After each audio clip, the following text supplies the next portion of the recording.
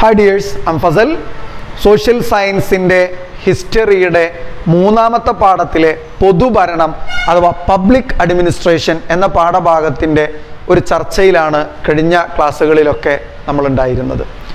എന്താണ് പൊതുഭരണമെന്നും പൊതുഭരണത്തിന്റെ പ്രാധാന്യം എന്താണെന്നുള്ളതും ആ പൊതുഭരണത്തിന്റെ ചലനാത്മകമാക്കുന്ന ഉദ്യോഗസ്ഥ വൃന്ദം അഥവാ ബ്യൂറോക്രസിയെ കുറിച്ചും ബ്യൂറോക്രസിയുടെ ബേസിക് ഫീച്ചേഴ്സ് അഥവാ അതിൻ്റെ സവിശേഷതകളെ കുറിച്ചൊക്കെ വളരെ പ്രധാനപ്പെട്ട ചോദ്യങ്ങൾ വരുന്ന ഭാഗങ്ങളൊക്കെ കഴിഞ്ഞ ക്ലാസ്സുകളിൽ നമ്മൾ ചർച്ച ചെയ്തു. 1, 2, 3 ക്ലാസ്സുകളിലായിട്ട് നമ്മൾ ചർച്ച ചെയ്തു. അതുപോലെ ഈ ഉദ്യോഗസ്ഥന്മാരെ തിരഞ്ഞെടുക്കുന്നതിൻ്റെ പാറ്റേണുകൾ അഥവാ കേന്ദ്ര സർവീസിലേക്ക് UPSCയും അല്ലെങ്കിൽ ഓൾ ഇന്ത്യ സർവീസിലേക്ക് UPSCയും സ്റ്റേറ്റ് സർവീസുകളിലേക്ക് PSC ആണെന്നുള്ളതും PSCയുടെ ചെയർമാനെയും UPSCയുടെ ചെയർമാനെയൊക്കെ തിരഞ്ഞെടുക്കുന്ന ഗവർണറെ കുറിച്ചും രാഷ്ട്രപതി അഥവാ പ്രസിഡന്റിനെ കുറിച്ചൊക്കെ കഴിഞ്ഞ ക്ലാസ്സുകളിൽ നമ്മൾ ചർച്ച നടത്തി. അങ്ങനെ ഈ പൊതുഭരണവും ഈ ഉദ്യോഗസ്ഥന്മാരൊക്കെ ജനങ്ങളുടെ കാര്യങ്ങൾ അഥവാ ജനങ്ങൾ അവർക്ക് ആവശ്യമുള്ള കാര്യങ്ങളൊക്കെ വളരെ വേഗത്തിലും അവർക്ക് വേണ്ട സേവനങ്ങളൊക്കെ ചെയ്തു കൊടുക്കാനാണല്ലോ ഒരർത്ഥത്തിൽ ഈ കാര്യങ്ങളൊക്കെ നിലനിൽക്കുന്നത് അല്ലെങ്കിൽ നിലവിൽ വന്നിട്ടുള്ളത്. അഥവാ രാജ്യത്തെ വളരെ നല്ല രീതിയിൽ അതിൻ്റെ പൗരന്മാരെയൊക്കെ തൃപ്തിപ്പെടുത്തി കൊണ്ടുപോകുന്നതിനാണല്ലോ ഈ പൊതുഭരണവും ഉദ്യോഗസ്ഥന്മാരൊക്കെ അഹോരാത്രം പരിശ്രമിച്ചുകൊണ്ടിരിക്കുന്നത്. അപ്പോൾ അതുകൊണ്ട് തന്നെ ഇന്ന് നമ്മൾ ചർച്ച ചെയ്യുന്നത് ഭരണ നവീകരണത്തെക്കുറിച്ചാണ് അഥവാ അഡ്മിനിസ്ട്രേറ്റീവ് റിഫോംസുകളെ കുറിച്ചാണ്. അഥവാ പരീക്ഷയ്ക്ക് വരുന്ന ഒരു ഭാഗം കൂടിയാണ്. ഒരു 5-6 കാര്യങ്ങളാണ് ഇതിൽ നമുക്ക് പറയാനുള്ളത്. അഥവാ ഈ ഗവൺമെന്റിന്റെ കാര്യങ്ങൾ ജനങ്ങളിലേക്ക് എത്താൻ വളരെ വേഗത്തിലെത്താൻ ഗവൺമെന്റ് പുതിയ കാലത്ത് പുതിയ ഒരുപാട് പദ്ധതികൾ കൊണ്ടുവന്നിട്ടുണ്ട്.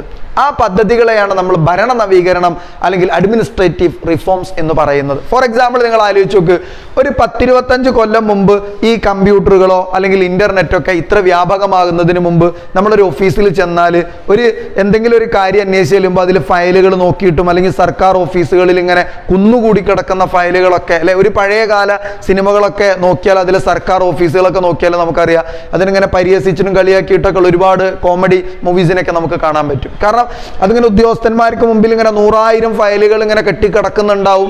അതിങ്ങനെ ആളുകൾ മാറി മാറി വരുമ്പോൾ അതിൻ്റെ പ്രാധാന്യം അത് ഏതൊക്കെ രീതിയിൽ ഉപയോഗപ്പെടുത്തണം എന്നുള്ളതും ആർക്കൊക്കെ പെട്ടെന്ന് ചെയ്തു കൊടുക്കേണ്ടതും അല്ലെങ്കിൽ അതിൻ്റെ ആവശ്യകതയൊക്കെ അറിയാതെ പോവുകയും സേവനങ്ങൾ കിട്ടാണ്ട് ഒരുപാട് ആളുകൾ പ്രയാസപ്പെടുന്നൊക്കെ ഒരു കാലഘട്ടം ഉണ്ടായിരുന്നു ഒരു കാലത്ത്. എന്നാൽ ഇന്ന് ആ കാലഘട്ടങ്ങളൊക്കെ മാറി പുതിയ ഒരുപാട് രീതികൾ വന്നു.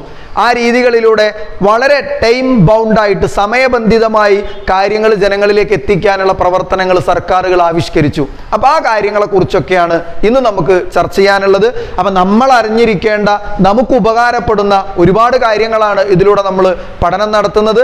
അപ്പോൾ ആ ഒരു ശ്രദ്ധയോടുകൂടി ജീവിതത്തിലും പരീക്ഷകൾക്കും നിങ്ങൾക്ക് ഉപകാരപ്പെടുന്ന ആ പാഠഭാഗത്തിൽ എൻ്റെ കൂടെ നിങ്ങൾ ഉണ്ടാകുമെന്ന പ്രതീക്ഷയിൽ നമുക്ക് പാഠഭാഗത്തിലേക്ക് കടന്നു ചെല്ലാം. ഫസ്റ്റ് ഓഫ് ആൾ നമ്മൾ പറയുന്നത് അഡ്മിനിസ്ട്രേറ്റീവ് റിഫോംസ് അഥവാ ഭരണ നവീകരണം. എന്താണ് ഈ ഭരണ നവീകരണം എന്ന് പറഞ്ഞാൽ നോക്കൂ, അതിൻ്റെ ഒരു ഡെഫിനിഷൻ പറയുമ്പോൾ A number of steps are taken by the government ഞാൻ ഷോർട്ടാക്കിയതാണ് four increasing the efficiency of the services and to provide service to the people in A time bound manor they are noun as administrative reforms. കിട്ടിയോ? അഥവാ number of steps, ഒരുപാട് സ്റ്റെപ്പുകൾ, ഒരുപാട് കാര്യങ്ങൾ ഗവൺമെന്റുകൾ എന്ത് ചെയ്തിട്ട് ആർ ടേക്കൺ ബൈ ദ ഗവൺമെന്റുകൾ എടുത്തിട്ടുണ്ട്. ഒരുപാട് സ്റ്റെപ്പുകൾ എടുത്തിട്ടുണ്ട്, മീൻസ് ഒരുപാട് കാര്യങ്ങൾ ചെയ്തു വെച്ചിട്ടുണ്ട്. Four increasing the efficiency of services, സേവനങ്ങളുടെ കാര്യക്ഷമത, എഫിഷ്യൻസി എന്നത് കാര്യക്ഷമത വർദ്ധിപ്പിക്കുന്നതിന് വേണ്ടിയിട്ട്. അതുപോലെ and to provide service to the people, ജനങ്ങൾക്ക് ഗവൺമെന്റിൽ നിന്ന് കിട്ടുന്ന സേവനങ്ങളൊക്കെ പ്രൊവൈഡ് ചെയ്യാൻ, ലഭ്യമാക്കാൻ in A time bound manor, ഒരു സമയബന്ധിതമായി തന്നെ. അഥവാ ഒരു മാരേജ് സർട്ടിഫിക്കറ്റ് വേണമെന്ന് പറഞ്ഞിട്ട് നമ്മളൊരു കാര്യത്തിന് ചെല്ലുമ്പോൾ അത് കൊല്ലങ്ങളോളം നീണ്ടുപോവാതെ 15 ദിവസം കൊണ്ട് അതിൻ്റെ എല്ലാ പ്രൂഫുകളും റെഡിയാണെങ്കിൽ കൊടുക്കണം. നമ്മൾ വേറെ എന്തെങ്കിലും ഒരു സർട്ടിഫിക്കറ്റ് അപേക്ഷിച്ച് ചെല്ലുന്ന സമയത്ത് അത് 1 വീക്കിൻ്റെ ഉള്ളിൽ കിട്ടും. ഇങ്ങനെ ടൈം ബൗണ്ടായിട്ട് കാര്യങ്ങൾ കിട്ടുന്ന അതിനുവേണ്ടി ഗവൺമെന്റുകൾ എടുത്ത ഇത്തരത്തിലുള്ള പദ്ധതികളെയാണ് എന്ത് വിളിക്കുന്നത്? അഡ്മിനിസ്ട്രേറ്റീവ് റിഫോംസ് എന്ന് വിളിക്കുന്നത്. അതിന് നമ്മൾ മലയാളത്തിൽ ഡെഫിനിഷൻ പറയുമ്പോൾ ഭരണനിർവഹണത്തിന്റെ കാര്യക്ഷമത വർദ്ധിപ്പിക്കാനും സേവനങ്ങൾ സമയബന്ധിതമായി പൊതുജനങ്ങൾക്ക് ലഭ്യമാക്കാനും ഗവൺമെന്റ് സ്വീകരിച്ചിട്ടുള്ള നടപടികളെയാണ് ഭരണ നവീകരണം എന്ന് വിളിക്കുന്നത്. മനസ്സിലായോ? വളരെ സിമ്പിൾ ആയിട്ട് പറയുമ്പോൾ രണ്ടു കാര്യങ്ങളാണ് ഡെഫിനിഷനിൽ വരേണ്ടത്. ഒന്നുമില്ല, ഇത്രേ വരണം. ഈ രണ്ട്, ഒന്ന് for the increasing efficiency of the service and to provide the service in A time bound manor. ഗവൺമെന്റുകൾ എന്ത് ചെയ്തിട്ടുണ്ട്, എടുത്തിട്ടുണ്ട്, are taken many steps by the government. അപ്പോൾ ഈ രണ്ടു കാര്യങ്ങളാണ് വരുന്നത്. ഒന്ന് to the efficiency of സർവീസിനെ increase ചെയ്യിപ്പിക്കാൻ വേണ്ടിയിട്ടും അതുപോലെ provide service to the people in A time bound manor. മലയാളത്തിൽ വരുമ്പോൾ അതിൽ വരുന്നത് ഭരണനിർവഹണത്തിന്റെ കാര്യക്ഷമത വർദ്ധിപ്പിക്കാനും സേവനങ്ങൾ സമയബന്ധിതമായി പൂർത്തിയാക്കാനും അല്ലെങ്കിൽ ജനങ്ങൾക്ക് നൽകാനും ഗവൺമെന്റ് സ്വീകരിച്ചിട്ടുള്ള പദ്ധതികളെയാണ് ഭരണ നവീകരണം എന്ന് പറയുന്നത്. ഇപ്പം ഞാൻ പറഞ്ഞല്ലോ ഒരു 5-6 കാര്യങ്ങളുണ്ട്. ഫസ്റ്റ് ഓഫ് ഓൾ ഗവൺമെന്റ് സ്വീകരിച്ച ഒരു പദ്ധതി എന്താണെന്ന് നോക്കൂ. നമ്മൾ പറയണം ഒന്നാമത്തെ കാര്യമാണ് ഇ ഗവേണൻസ്. അപ്പോൾ ഇതൊക്കെ 2021 മോഡൽ എക്സാമിന് വന്ന ചോദ്യമാണ്. എന്താണ് E governance? What you mean by E governance and what are it's benefits? ഇത് 2021 മോഡൽ എക്സാമിന് വന്ന ഒരു ചോദ്യമാണ്. ഇതുപോലെ പലപ്പോഴും വരുന്നൊരു ചോദ്യങ്ങളാണ്. അപ്പോൾ അതുകൊണ്ട് ശ്രദ്ധിക്കുക. ഇ ഗവേണൻസ് ഗവൺമെന്റ് ആദ്യമായിട്ട് ചെയ്തു വെച്ച പദ്ധതിയാണ് ഇ ഗവേണൻസ്. എന്താണ് ഇ ഗവേണൻസ് പറഞ്ഞാൽ? ഇ ഗവേണൻസ് ഇത് use of electronic technology in administration. വളരെ സിമ്പിളാണ്. ഇലക്ട്രോണിക് ടെക്നോളജിയെ യൂസ് ചെയ്യുക എവിടെ? In administration, ഭരണകാര്യങ്ങളിൽ. അഥവാ മലയാളത്തിൽ പറയുമ്പോൾ ഇലക്ട്രോണിക് സാങ്കേതിക വിദ്യയെ ഭരണരംഗത്ത് ഉപയോഗപ്പെടുത്തുന്നതിനെയാണ് ഇ ഗവേണൻസ് എന്ന് പറയുന്നത്. അഥവാ ഫോർ എക്സാമ്പിൾ നമ്മൾ പഴയ കാലത്തൊക്കെ ഭരണപരമായ അല്ലെങ്കിൽ ഒരു ഓഫീസിൽ ചെല്ലുന്ന സമയത്ത് അവർ എഴുതിയിട്ടും ഫയലുകളിൽ നോക്കിയിട്ടും കണ്ടെത്തുന്ന സംഭവങ്ങൾ ഇന്ന് എന്ത് ചെയ്യാണ്? ഓൺലൈൻ വഴിയും അല്ലെങ്കിൽ ഇലക്ട്രോണിക് ടെക്നോളജികൾ വഴിയാണ്. ഫോർ എക്സാമ്പിൾ നമ്മളൊരു ആധാർ കാർഡിന് അപേക്ഷിച്ചാൽ, ഒരു സർട്ടിഫിക്കറ്റിന് അപേക്ഷിച്ചാൽ നമ്മൾ ഓടിച്ചെന്ന് സർക്കാർ ഓഫീസിൽ ക്യൂ നിൽക്കേണ്ട ആവശ്യമില്ല. അക്ഷയ കേന്ദ്രങ്ങളിലോ മറ്റെവിടെയെങ്കിലും സേവന കേന്ദ്രങ്ങളിലോ ചെന്ന് നമ്മുടെ സർട്ടിഫിക്കറ്റ് ഒക്കെ നമുക്കതിൽ അപ്ലോഡ് ചെയ്തതിന് ശേഷം അതുകൊണ്ട് നേരെ ഒരു വെരിഫിക്കേഷന് വേണ്ടി മാത്രം ഇവിടെ ചെന്നാൽ മതി, സർക്കാർ ഓഫീസിൽ ചെന്നാൽ മതി അല്ലേ? അപ്പൊ സർക്കാർ ഓഫീസിൽ ചെല്ലുമ്പോൾ തന്നെ എന്ത് ചെയ്യും? അവിടുന്ന് വെരിഫിക്കേഷൻ കഴിഞ്ഞാൽ പിന്നെയും നമ്മൾ അവിടെ പോകേണ്ട ആവശ്യമില്ല. പിന്നെ നമ്മുടെ സർട്ടിഫിക്കറ്റ് ഓൺലൈനായി വന്നിട്ടുണ്ടാവും. നമുക്ക് വീട്ടിലിരുന്നോ അല്ലെങ്കിൽ പുറത്തിറങ്ങുമ്പോൾ അങ്ങാടികളിൽ നിന്നോ ടൗണുകളിൽ നിന്നൊക്കെ നമുക്ക് സർട്ടിഫിക്കറ്റുകൾ കൈപ്പറ്റാനുള്ള ഓപ്ഷൻ ഇന്നുണ്ട്. അപ്പോൾ പഴയ കാലത്തൊക്കെ വണ്ടി എടുത്തിട്ട് 3-4 തവണ ഇങ്ങനെ പോയി വരേണ്ട ആ സമയം ഒന്നും ചെലവഴിക്കേണ്ട ആവശ്യമില്ല. ഒരൊറ്റ തവണ പോയി കാര്യങ്ങൾ തീർപ്പാക്കി വരികയും സർട്ടിഫിക്കറ്റുകൾ നമ്മൾ വീട്ടിൽ നിന്നോ നമ്മുടെ മൊബൈൽ ഫോണുകളിലോ യൂസ് ചെയ്യാനുള്ള എടുക്കാനൊക്കെ ഉള്ള ആ ഒരു തലത്തിലേക്ക് നമ്മുടെ ഭരണങ്ങൾ മാറി. അത് ഇ ഗവേണൻസിന്റെ ഭാഗമാണ്. അഥവാ use of electronic technology in administration, ഭരണകാര്യങ്ങളിൽ electronic സാങ്കേതിക വിദ്യയെ ഉപയോഗപ്പെടുത്തുന്നതിനെയാണ് ഇ ഗവേണൻസ് എന്ന് പറയുന്നത്. ഇനി benefits of E governance. E ഗവേണൻസിന്റെ ഉപയോഗങ്ങൾ എന്തൊക്കെയാണ് അല്ലെങ്കിൽ അതിന്റെ ഉപകാരങ്ങൾ എന്തൊക്കെയാണ്, ബെനിഫിറ്റ്സ് എന്തൊക്കെയാണ് ഒന്ന് നോക്കൂ. ഇംഗ്ലീഷിൽ പറയുമ്പോൾ need not to wait in the government offices four services. Government ഓഫീസുകളിൽ സർവീസുകൾക്ക് വേണ്ടി നീഡ് നോട്ട് ടു വെയിറ്റ്, കാത്തു നിൽക്കേണ്ട ആവശ്യമില്ല, സമയം ചിലവഴിക്കേണ്ട ആവശ്യമില്ല അല്ലേ? ഒരുപാട് ആളുകൾ ഇപ്പോൾ ഒരു സർക്കാർ ഓഫീസിൽ പഴയ കാലത്താണെങ്കിൽ ഫോർ എക്സാമ്പിൾ പിന്നെ ഈ ഗവേണൻസ് വരുന്നതിന് മുമ്പാണെങ്കിൽ നമ്മുടെ സർട്ടിഫിക്കറ്റ് കൊണ്ട് ചെല്ലണം, ഓഫീസർ അതിങ്ങനെ നോക്കണം, അയാൾ അതൊക്കെ വെരിഫൈ ചെയ്ത് അത് ഓരോന്നും വെച്ച് നോക്കിയൊക്കെ ചെയ്യേണ്ട ആവശ്യമുണ്ട്. പക്ഷെ ഇപ്പം അങ്ങനെയല്ലേ. ഇപ്പോൾ മൂപ്പര് മുമ്പിലുള്ള സ്ക്രീനിൽ ഇങ്ങനെ വരും, സംഭവങ്ങൾ നോക്കുക, നമ്മളിൽ നോക്കുക, ടിക്ക് ചെയ്ത് വിടുക. Need not to wait in the government offices to the അല്ലെങ്കിൽ for the services. 2 Lex expense ആണ്, കുറഞ്ഞ ചെലവാണ്. ഈ ഒരു സർവീസിന് വേണ്ടി നിരന്തരം നമ്മുടെ ജോലി ലീവാക്കി വണ്ടി എടുത്ത് പോകുമ്പോൾ വില്ലേജ് ഓഫീസർ ലീവാണെന്ന് അറിയുമ്പോൾ തിരിച്ചു വന്ന് പിന്നെയും അയാളുള്ള ഒരു ദിവസത്തിന് വേണ്ടി കാത്തു നിൽക്കേണ്ട ആവശ്യമൊന്നുമില്ല. നമ്മളിവിടെ അക്ഷയ കേന്ദ്രത്തിൽ പോയി ചെയ്ത സാധനം നേരെ വില്ലേജിൽ ചെല്ലുക, കാണിച്ചു കൊടുക്കുക. ഫോർ എക്സാമ്പിൾ ആ ഓഫീസിൽ ചെല്ലുക, കാണിച്ചു കൊടുക്കുക, പോരുക. ഇത്രയും less expense. 3 government services offered സ്പീഡിലി. ഗവൺമെന്റിന്റെ സർവീസുകളൊക്കെ വളരെ പെട്ടെന്ന് കിട്ടും അല്ലേ?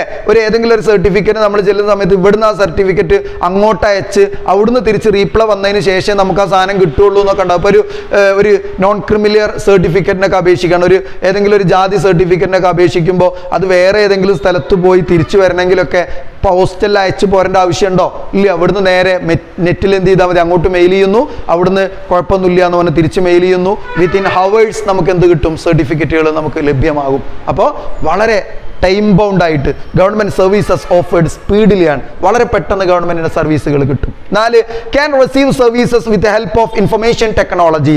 ഇൻഫർമേഷൻ ടെക്നോളജിയിലൂടെ തന്നെ നമുക്ക് ആ സർവീസുകൾ നമുക്ക് ലഭ്യമാവും അല്ലേ. ഒരു ആധാർ കാർഡിന്റെ നമ്പർ ഉണ്ടെങ്കിൽ അത് നമ്മൾ അപേക്ഷിച്ചിട്ട് ഒരു സംഭവം അപേക്ഷിച്ചിട്ടുണ്ടെങ്കിൽ അത് വീട്ടിൽ കിടന്നുകൊണ്ട് തന്നെ നമുക്ക് എന്ത് ചെയ്യാം, ആ ഗവൺമെന്റ് സൈറ്റുകളിൽ ചെന്ന് നമ്മളെ ആധാർ കാർഡ് വന്നതോ അല്ലെങ്കിൽ മാരേജ് സർട്ടിഫിക്കറ്റോ അല്ലെങ്കിൽ വേറെ എന്തെങ്കിലും സർട്ടിഫിക്കറ്റ് ഇഷ്യൂ ചെയ്തതോ ഒക്കെ നമുക്ക് എന്ത് ചെയ്യാൻ പറ്റും, ആ സൈറ്റുകളിൽ കയറിയാൽ നമുക്ക് കാണാൻ പറ്റും അല്ലേ. നമുക്ക് തന്നെ വീട്ടിൽ നിന്ന് തന്നെ നമുക്ക് ചെയ്യാം. Can receive services with help of information technology. മലയാളത്തിലേക്ക് ഈ കാര്യങ്ങൾ വരുമ്പോൾ സർക്കാർ സേവനത്തിനായി ഓഫീസുകളിൽ കാത്തു നിൽക്കേണ്ട ആവശ്യമില്ല, നമ്മൾ പറഞ്ഞല്ലോ അല്ലേ. കുറഞ്ഞ ചെലവിലും വേഗത്തിലും സേവനങ്ങൾ ലഭിക്കുന്നു, നമ്മൾ ഉദാഹരണം സംസാരിച്ചല്ലോ. അതുപോലെ വിവര സാങ്കേതിക വിദ്യയുടെ സഹായത്താൽ സേവനങ്ങൾ നേടാം, നമുക്കറിയുന്ന കാര്യമാണല്ലോ. ഓഫീസുകളുടെ കാര്യക്ഷമത വർദ്ധിക്കുന്നു. അഥവാ സർക്കാർ ഓഫീസുകളിൽ ചെല്ലുമ്പോൾ അതിൻ്റെ ഫയലുകൾ വലിച്ചും മാന്തിയും നോക്കിയും പിന്നെ ചികഞ്ഞും പൊടി പിടിച്ചും ഒക്കെ നോക്കേണ്ട ഒരു ആവശ്യമൊന്നുമില്ല. ഏതാൾ ചെന്നാലും നമ്മുടെ പേരോ അല്ലെങ്കിൽ നമ്മുടെ ഇനീഷ്യലോ നമ്മുടെ പഞ്ചായത്തോ അതല്ലെങ്കിൽ നമ്മുടെ വീട്ടു നമ്പറോ ഒക്കെ പറഞ്ഞു കൊടുത്താൽ അത് വളരെ കാര്യക്ഷമതയോടുകൂടി തന്നെ അതിൽ നിന്ന് എടുത്തു നോക്കാനുള്ള ആ ഒരു രീതി കിട്ടുന്നതൊക്കെ ഏതുകൊണ്ടാണ്, ഓഫീസുകളുടെ കാര്യക്ഷമതകളൊക്കെ വർദ്ധിക്കുന്നതൊക്കെ ഈ ഗവേണൻസ് എന്ന് പറയുന്ന ഈ ഒരു ഭരണ നവീകരണത്തിൻ്റെ അഡ്മിനിസ്ട്രേറ്റീവ് റിഫോമിൻ്റെ ഭാഗമായി തന്നെയാണ്. അപ്പോൾ ഭരണ നവീകരണത്തിൻ്റെ ഭാഗമായി ഗവൺമെൻറ്റുകൾ ചെയ്തു വെച്ച ഈ ഗവേണൻസിൻ്റെ ബെനിഫിറ്റ്സും നമ്മൾ സംസാരിച്ചു. അതുപോലെ ഭരണ നവീകരണത്തിൻ്റെ ഭാഗമായി ഗവൺമെൻറ്റുകൾ ചെയ്തു വെച്ച മറ്റൊരു കാര്യമാണ് റൈറ്റ് ടു ഇൻഫർമേഷൻ ആക്ട്, അഥവാ അറിയാനുള്ള അവകാശം. റൈറ്റ് ടു ഇൻഫർമേഷൻ എന്ന് പറയുന്ന ഒരു സംഭവം എന്ന് വെച്ചാൽ ഏതു ഗവൺമെൻറ് ഓഫീസുകളുടെ പ്രവർത്തനങ്ങളെക്കുറിച്ച് നമുക്ക് എന്ത് ചെയ്യാൻ പറ്റും, ഈ റൈറ്റ് ടു ഇൻഫർമേഷൻ വെച്ച് അതിൻ്റെ പ്രവർത്തനങ്ങൾ അറിയാൻ പറ്റും. ഇപ്പോൾ ഒരു ലൈബ്രറി ഉണ്ടെന്ന് കരുതിക്കും, അപ്പോൾ ആ ലൈബ്രറിയിൽ എത്ര പുസ്തകങ്ങളുണ്ട്. നമ്മൾ ഈ പാഠഭാഗത്തിൻ്റെ തുടക്കം നമ്മൾ പുസ്തകത്തിലൂടെ കാണുമ്പോൾ തന്നെ നമ്മളൊരു നീല കളറിൽ ഒരു ലെറ്റർ കണ്ടിട്ടാണ് ഈ പാഠം തുടങ്ങുക. ആ ലെറ്റർ തന്നെ ഒരു സ്കൂളിലേക്ക് ഒരാളെ അയക്കുകയാണ്.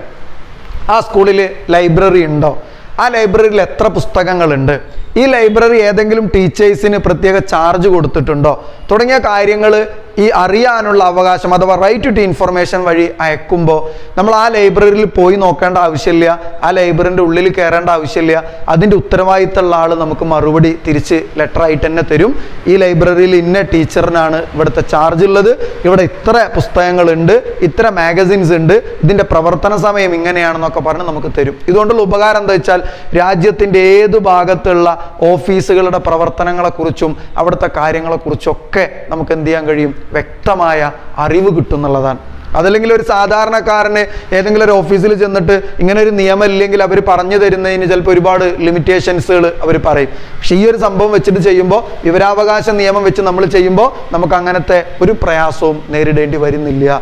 അതുകൊണ്ട് തന്നെ ഗവൺമെൻറ്റുകൾ അവരുടെ ഭരണത്തെ സുതാര്യമാക്കാനും പൊതുജനങ്ങൾക്ക് മുമ്പിൽ അതിനെ ലളിതമായ രൂപത്തിൽ തുറന്നു കാട്ടാനും സ്വീകരിച്ച ഒരു ഭരണ നവീകരണത്തിൻ്റെ ഭാഗമാണ് അഡ്മിനിസ്ട്രേറ്റീവ് റിഫോമിൻ്റെ ഭാഗമാണ് റൈറ്റ് ടു ഇൻഫർമേഷൻ അഥവാ അറിയാനുള്ള അവകാശം. നോക്കൂ നിങ്ങൾ, ഈ ഗവൺമെൻറ്റുകൾ ഈ നിയമം കൊണ്ടുവരുന്നത് എങ്ങനെയാണെന്നുള്ളതും അതിൻ്റെ സാഹചര്യമൊക്കെയാണ് നമ്മൾ ചർച്ച ചെയ്യുന്നത്.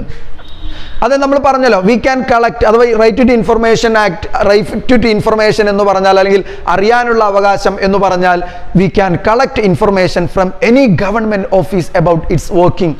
ഏത് ഗവൺമെൻറ് ഓഫീസിൻ്റെ പ്രവർത്തനങ്ങളെക്കുറിച്ചും നമുക്ക് അറിയാൻ കഴിയും. 2 നോക്കൂ നിങ്ങൾ, people got these opportunity under the right to information act 2005.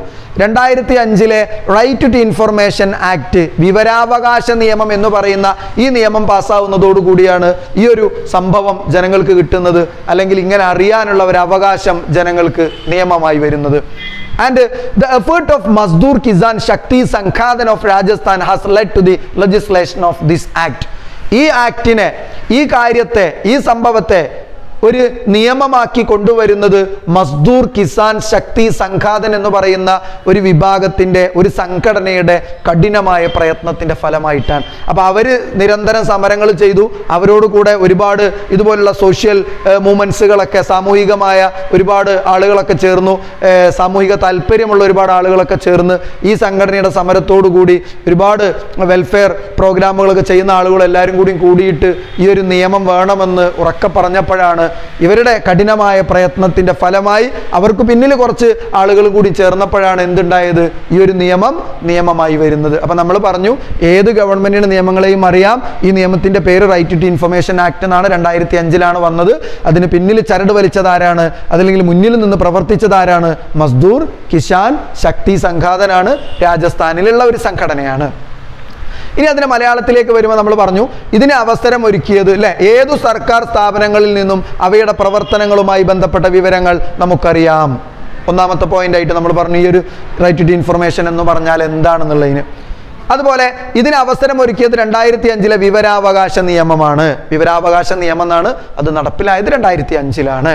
രാജസ്ഥാനിലെ മസ്ദൂർ കിസാൻ ശക്തി സംഘാതൻ എന്ന സംഘടനയാണ് പ്രധാനമായും ഈ നിയമനിർമ്മാണത്തിന് പിന്നിൽ. അപ്പോൾ ഈ നിയമനിർമ്മാണം കൊണ്ടുവന്നതിന് പിന്നിൽ രാജസ്ഥാനിലെ മസ്ദൂർ കിസാൻ ശക്തി സംഘാതൻ എന്ന് പറയുന്ന സംഘടനയായിരുന്നു. ഇനി അതുകൊണ്ടുള്ള ഉപകാരങ്ങൾ എന്താണ്? What are the objectives of right to information act, അല്ലെങ്കിൽ റൈറ്റ് ടു ഇൻഫർമേഷൻ ആക്ടിൻ്റെ വിവരാവകാശ നിയമത്തിൻ്റെ ഉപകാരങ്ങൾ എന്തൊക്കെയാണ്? എന്താണ് അതിൻ്റെ ഉപകാരങ്ങൾ? നോക്ക്. ടു പ്രിവെൻറ്റ് കറപ്ഷൻ, നമുക്ക് അഴിമതി തടയാൻ പറ്റും അല്ലേ. ഒരു പാലം ഇപ്പോൾ ഏതെങ്കിലും ഒരു പഞ്ചായത്തിന് കീഴിൽ നടത്തിയ റോഡ് പണിയുടെ കാര്യങ്ങളെക്കുറിച്ച് നമുക്ക് ഒരു information right to information act പ്രകാരം നമ്മൾ കൊടുത്താൽ അതിന് ഇത്ര ഫണ്ട് പാസ്സായിട്ടുണ്ട് എന്നുള്ളതിനെ കുറിച്ചൊക്കെ അറിയുമ്പോൾ നമുക്കറിയാൻ പറ്റും. ഇത്രയും ഫണ്ട് പാസ്സായ പാലം ഇത്രയും ലളിതമായിട്ടാണല്ലോ അവർ പണിതിട്ടുള്ളത് എന്ന് പറയുമ്പോൾ അതിൽ അഴിമതി ഉണ്ടോ ഇല്ല എന്നുള്ളതൊക്കെ നമുക്കറിയാൻ പറ്റും. ഏത് ഗവൺമെൻറ്റിൻ്റെ ഓഫീസിനെ കുറിച്ച് നമുക്ക് പറയാൻ പറ്റും അല്ലേ. അപ്പോൾ എല്ലാ കാര്യങ്ങളും നമുക്ക് മനസ്സിലാവും. ടു പ്രിവെൻറ്റ് കറപ്ഷൻസ് അഥവാ അഴിമതി നിയന്ത്രിക്കാനാവുന്നു. രണ്ടാമത് നോക്ക്, ടു ക്രിയേറ്റ് റെസ്പോൺസിബിലിറ്റി, ഉദ്യോഗസ്ഥർക്കിടയിൽ ഉത്തരവാദിത്ത ബോധം ഉണ്ടാകുന്നു. അഥവാ ഏത് കാര്യങ്ങൾ ചെയ്യുമ്പോഴും ഇപ്പോൾ ഏതെങ്കിലും ഒരു ഗവൺമെൻറ് ചെയ്യുമ്പോൾ അമിതമായി അവരെന്ത് ചെയ്യാണ്, ധനം ദൂർത്തടിക്കുമ്പോൾ അതല്ലെങ്കിൽ അവർ പിന്നെ സാമ്പത്തികമായിട്ട് രാഷ്ട്രത്തിന് അല്ലെങ്കിൽ രാജ്യത്തിന് സംസ്ഥാനത്തിന് നഷ്ടങ്ങൾ ഉണ്ടാക്കി വെക്കുമ്പോൾ നമ്മൾ ഇത്തരത്തിലുള്ള ഒരു പദ്ധതി ഉണ്ടെങ്കിൽ, ഒരു നിയമം ഉണ്ടെങ്കിൽ അവർക്കൊരു ചെറിയ ഒരു ഉത്തരവാദിത്ത ബോധം ഉണ്ടാകും. കാരണം മറ്റു സംഘടനകളോ ആളുകളൊക്കെ ചിലപ്പോൾ ഒരു പക്ഷേ അവരെത്രമാത്രം ക്യാഷ് ഇങ്ങനെ ലാപ്സാക്കി കളഞ്ഞിട്ടുണ്ട് എന്നുള്ളത് അറിയാനുള്ള ഒരു നിയമമുണ്ടല്ലോ എന്ന് മനസ്സിലാക്കുമ്പോൾ അവർക്കൊരു ചെറിയ പേടി ഉണ്ടാകും എന്നർത്ഥം അല്ലേ. അഥവാ നമുക്ക് ഏത് സർക്കാരുകൾ വരുമ്പോഴും മറ്റാളുകൾ കണ്ടിട്ടില്ലേ, അവർ യാത്രക്ക് ഇത്ര ചെലവഴിച്ചു, കഴിഞ്ഞ സർക്കാരിലെ ഈ മന്ത്രി ഇത്ര തവണ ഫ്ലൈറ്റ് യാത്ര നടത്തി, അയാളുടെ മൊബൈൽ ബിൽ ഇത്രയാണെന്നൊക്കെ പറയുമ്പോൾ അത് പൊതുജനത്തിൽ അയാൾ ക്രൂശിക്കപ്പെടുന്നുള്ള ഒരു പേടി ഉണ്ടെങ്കിലും അയാൾക്ക് എന്തുണ്ടാവും, പേടി ഉണ്ടാകുമ്പോഴെങ്കിലും അയാൾക്കൊരു ഉത്തരവാദിത്തം ഉണ്ടാകും. അതാണ് ടു ക്രിയേറ്റ് റെസ്പോൺസിബിലിറ്റി, ഉദ്യോഗസ്ഥർക്കിടയിൽ ഉത്തരവാദിത്ത ബോധം ഉണ്ടാകും. And third one, make the functions of government A transparent, ഗവൺമെന്റിന്റെ പ്രവർത്തനങ്ങളൊക്കെ സുതാര്യമാവും. അഥവാ ഗവൺമെന്റ് ഏത് പദ്ധതി കൊണ്ടുവന്നാലും നമുക്ക് അതിനെക്കുറിച്ച് അറിയാനും അതിലെ കാര്യങ്ങൾ മനസ്സിലാക്കാനൊക്കെ ഉള്ള അവസരമുണ്ട്. അപ്പൊ അതുകൊണ്ട് തന്നെ ഗവൺമെന്റിന് ഉഡായിപ്പ് പദ്ധതികളോ തരികിട പ്രവർത്തനങ്ങളോ കൊണ്ടുവരുമ്പോൾ അത് ജനങ്ങൾ അറിയുന്നുള്ളൊരു പേടി ഉണ്ടാവും. മാത്രമല്ല ജനങ്ങൾക്ക് അതിലെല്ലാ കാര്യങ്ങളും കാണാനും മനസ്സിലാക്കാനും കഴിയും. സുതാര്യമായിരിക്കും എന്നർത്ഥം, വളരെ വ്യക്തമായിരിക്കും എന്നർത്ഥം. ഓക്കെ, അപ്പോൾ 3 കാര്യങ്ങളാണ് നമ്മൾ വിവരാവകാശ നിയമത്തിൻ്റെ റൈറ്റ് ടു ഇൻഫർമേഷൻ ആക്ടിൻ്റെ ഒബ്ജക്റ്റീവ്സ് ആയിട്ട് പറഞ്ഞത്. Prevent corruption, create responsibility, make the functions of government A transparent, അഴിമതി നിയന്ത്രിക്കുന്നു, ഉദ്യോഗസ്ഥന്മാർക്ക് ഉത്തരവാദിത്തം ഉണ്ടാകുന്നു, ഗവൺമെന്റിന്റെ പ്രവർത്തനങ്ങൾ സുതാര്യമാകുന്നു. ഇനി ഈ പ്രവർത്തനങ്ങൾ ചെയ്യുമ്പോൾ ഇപ്പം നമ്മൾ ഒരു സ്കൂളിലേക്ക് നമുക്ക് കത്തെഴുതാൻ നമ്മൾ പറഞ്ഞു, പാഠഭാഗത്തിൻ്റെ തുടക്കം തന്നെ ഒരു സ്കൂളിലെ ലൈബ്രറിയിലെ പുസ്തകങ്ങളെ കുറിച്ചൊക്കെ ഉള്ള അറിയാനുള്ള ഒരു എഴുത്താണ്, വിവരാവകാശ നിയമപ്രകാരമുള്ള ഒരു എഴുത്താണ്, ഒരു ലെറ്ററാണ് നമ്മൾ കാണുന്നതെന്ന് പറഞ്ഞു. ഇനി അവിടുത്തെ ഹെഡ് മാസ്റ്റർ തിരിച്ചിങ്ങോട്ട് എന്ത് ചെയ്യാണ്, അയാളൊരു ഉത്തരവാദിത്ത ബോധമില്ലാത്ത മറുപടിയാണ് തരുന്നതെന്നുണ്ടെങ്കിലോ. അപ്പോൾ നമ്മൾ തിരുവനന്തപുരത്തുള്ള ഏതെങ്കിലും ഒരു സ്കൂളിൻ്റെ ലൈബ്രറിയെ കുറിച്ച് ചോദിച്ചു, നമ്മൾ ഒരു പാലക്കാട് ജില്ലയിലോ അല്ലെങ്കിൽ മലപ്പുറം ജില്ലയിലോ ഉള്ള ഒരാളാണ്. അപ്പോൾ തിരിച്ച് അവിടുത്തെ ഉദ്യോഗസ്ഥൻ നമുക്ക് തരുന്ന മറുപടി തൃപ്തികരമല്ലാത്ത മറുപടിയാണ്. ഇവിടെ ലൈബ്രറി ഒന്നുമില്ല, നിങ്ങൾ വേണമെങ്കിൽ വന്ന് നോക്കൂ എന്നൊക്കെയുള്ള ഒരു മറുപടി. അതല്ലെങ്കിൽ ഇവിടുത്തെ പുസ്തകങ്ങളൊക്കെ കത്തിപ്പോയിട്ടുണ്ട്, അല്ലെങ്കിൽ ഇവിടെ ടീച്ചേഴ്സ് ഒന്നും നോക്കണില്ല, അങ്ങനെ ഏതെങ്കിലും, അല്ലെങ്കിൽ ഇവിടെ ലൈബ്രറി തന്നെയല്ല, കുട്ടികൾക്ക് വേറെ പരിപാടിയൊന്നും ഇല്ല എന്നൊക്കെ ചോദിച്ചിട്ടുള്ള ഒരു നെഗ്ലക്റ്റ് ചെയ്യുന്ന അല്ലെങ്കിൽ നമ്മുടെ ചോദിച്ച ഉത്തരം കിട്ടാത്ത രീതിയിലുള്ള അതിനൊരു പ്രഹസനമായ രൂപത്തിലാണ് കണ്ട് അവർ മറുപടി തരുന്നതെന്നുണ്ടെങ്കിൽ നമുക്ക് പരാതി പറയാനുള്ള സംഭവമാണ് ഏത് ഇനി പറയാൻ പോകുന്ന വിവരാവകാശ കമ്മീഷൻ അഥവാ ഇൻഫർമേഷൻ കമ്മീഷൻ. അഥവാ ഈ വിവരാവകാശ നിയമത്തിൻ്റെ കാര്യങ്ങളൊക്കെ നേരെ നടക്കുന്നുണ്ടോ എന്ന് അറിയാൻ വേണ്ടിയിട്ട് ഗവൺമെൻറ്റുകൾ സ്റ്റേറ്റ് തലത്തിലും കേന്ദ്ര തലത്തിലും ഒരു കമ്മീഷനെയും നിയമിച്ചിട്ടുണ്ട്. ആ കമ്മീഷൻ്റെ പേരാണ് ഇൻഫർമേഷൻ കമ്മീഷൻ അഥവാ വിവരാവകാശ കമ്മീഷൻ. ഇനി ഇപ്പം നമ്മൾ പറഞ്ഞു, ആ ലൈബ്രറിക്ക് കത്തെഴുതിയപ്പോൾ അവിടുത്തെ ചാർജുള്ള ആള് ഉത്തരവാദിത്തമില്ലാത്ത രീതിയിലുള്ളൊരു മറുപടി ഞാൻ തന്നു എഴുതിക്കോ. ഇതിനെക്കുറിച്ചുള്ള മറുപടിയൊന്നും ഇപ്പോൾ പറഞ്ഞു തരാൻ കഴിയില്ല, വേണമെങ്കിൽ നിങ്ങൾ തിരുവനന്തപുരത്ത് വന്ന് നോക്കൂ എന്ന് പറഞ്ഞിട്ടൊരു കത്താണ് കിട്ടിയെന്നുണ്ടെങ്കിൽ നമ്മൾ ഈ ഇൻഫർമേഷൻ കമ്മീഷൻ, വിവരാവകാശ കമ്മീഷനോട് പോയി പരാതി പറഞ്ഞാൽ അയാൾ കൃത്യമായ ഉത്തരം തരുന്നത് വരെ ഓരോ ദിവസവും അയാൾക്ക് 250 രൂപ ഫൈന് വരുന്നതാണ്.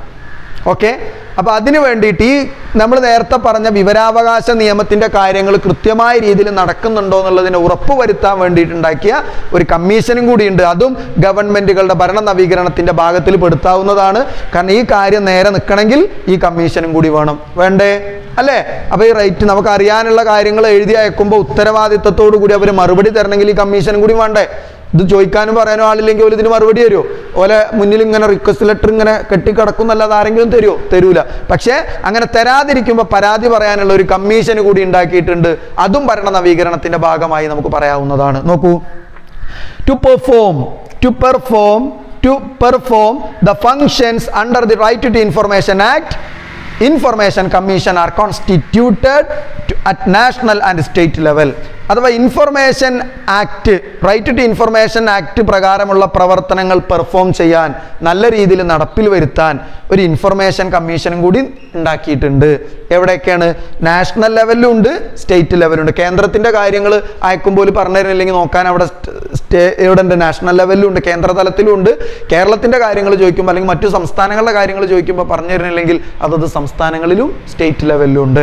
അതിന് മലയാളത്തിലേക്ക് വരുമ്പോൾ വിവരാവകാശ നിയമപ്രകാരം അധികാരങ്ങൾ പ്രയോഗിക്കാനും ചുമതലകൾ നിർവഹിക്കാനും സംസ്ഥാന തലത്തിലും കേന്ദ്ര തലത്തിലും വിവരാവകാശ കമ്മീഷനും രൂപം നൽകിയിട്ടുണ്ട്.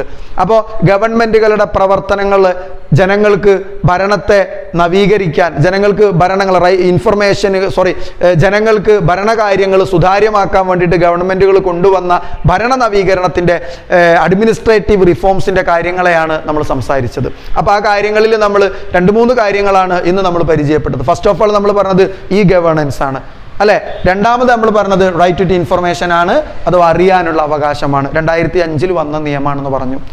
ഈ റൈറ്റ് ടു ഇൻഫർമേഷൻ കാര്യങ്ങളൊക്കെ നല്ല രീതിയിൽ പെർഫോം ചെയ്യാൻ വേണ്ടിയിട്ടുണ്ടായ ഒരു കമ്മീഷനാണ് ഇൻഫർമേഷൻ കമ്മീഷൻ അഥവാ വിവരാവകാശ കമ്മീഷൻ. അപ്പോൾ ഇത്രയും കാര്യങ്ങളാണ് ഇന്ന് നമ്മൾ ചർച്ച ചെയ്തത്. അഡ്മിനിസ്ട്രേറ്റീവ് റിഫോംസിൻ്റെ അതല്ലെങ്കിൽ ഭരണ നവീകരണങ്ങളുടെ ഭാഗമായി ഉണ്ടായ 3ഓളം കാര്യങ്ങളും അവയുടെ പ്രവർത്തനങ്ങളും നമ്മൾ സംസാരിച്ചു.